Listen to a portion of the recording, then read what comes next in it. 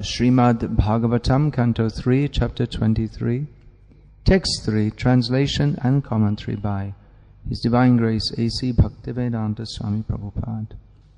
Translation: working sanely and diligently, she pleased her very powerful husband, giving up all lust, pride, envy, greed, sinful activities, and vanity. Purport: here are some of the qualities of a great husband's great wife. Kadamuni is great by spiritual qualification. Such a husband is called Tejiyangsam, most powerful.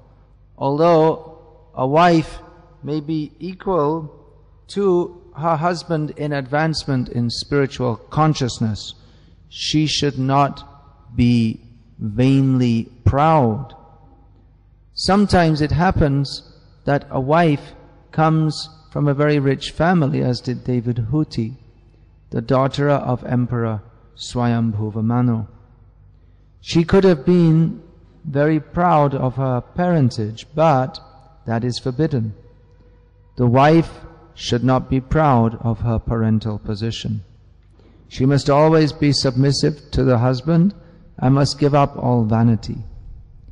As soon as the wife becomes proud of her parentage, her pride causes great misunderstanding between the husband and the wife, and their nuptial life is ruined.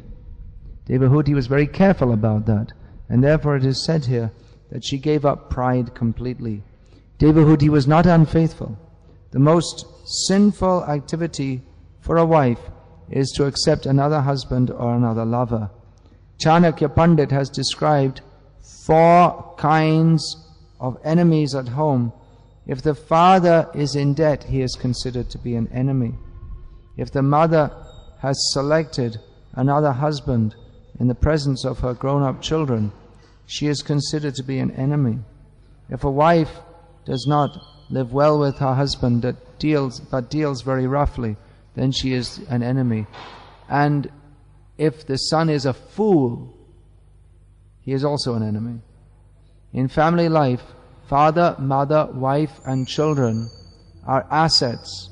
But if the wife or mother accepts another husband in the presence of her husband or son, then according to Vedic civilization, she is considered an enemy. A chaste and faithful woman must not practice adultery. That is a greatly sinful act.